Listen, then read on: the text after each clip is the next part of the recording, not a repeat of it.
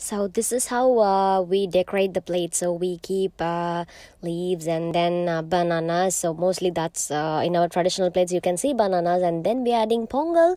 So with the pongal we did a sweet, it's kesari. So then we offer it to God. Yeah, happy Thai Pongal!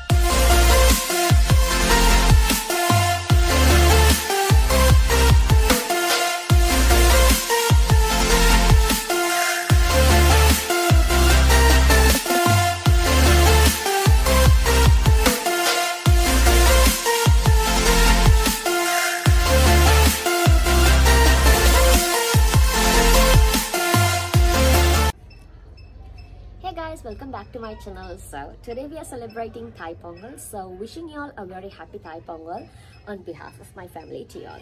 So today I'm doing this video to show you how I celebrate Pongal, because many of my friends like from other religion, they used to ask me like how I celebrate Pongal. So this is how we do. So we make Pongal and some other sweets, and then banana and this we offer it to sun. And we make a little prayer, like we will show some prayers. So that's what we do. So I'll keep it aside because it's too hot.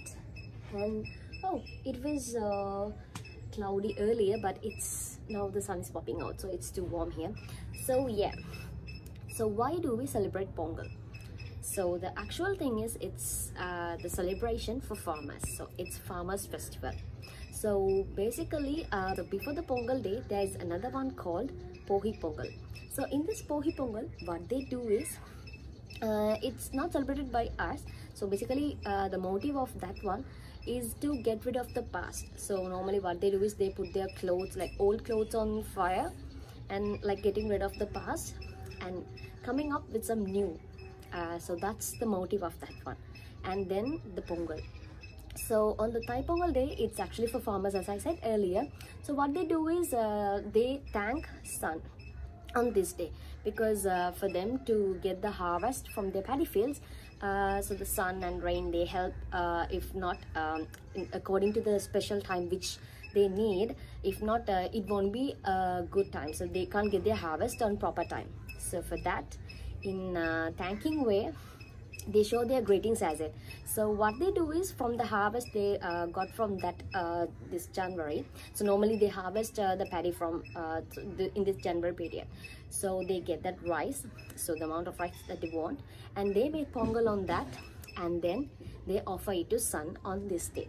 So you can celebrate it in as you want. Like normally here in village we can do it, but now here we live in apartment. So in my case, like I live in apartment, so what I do is we make some sweets. Actually my mother do it. So we make Pongal and some sweets, and we offer we keep it in a plate, arrange it like this, and we offer it to sun, and we have a little prayer. That's it. So that's about Pongal. And then the next day after the Pongal day, it's Patti Pongal.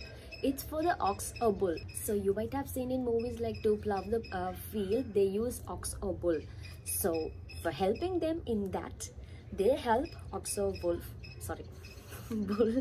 on this way. So what they do is they decorate, like they give a good path to them, they decorate them, they put garlands of flowers on them, so it will be like a very pretty one. Like they will make them pretty, and then they will make the same Pongal and offer it to them. So it's their way of greeting to those ox and bull for helping them for their cultivation. So this is the brief thing why we celebrate Pongal. So yeah, I think it's done.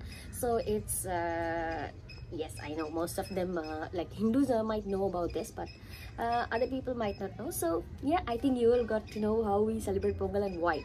So yeah, it's time for me to start eating my Pongal and sweets. So see you on next video. Before that, subscribe to my channel and click on the bell button for more updates. Bye bye.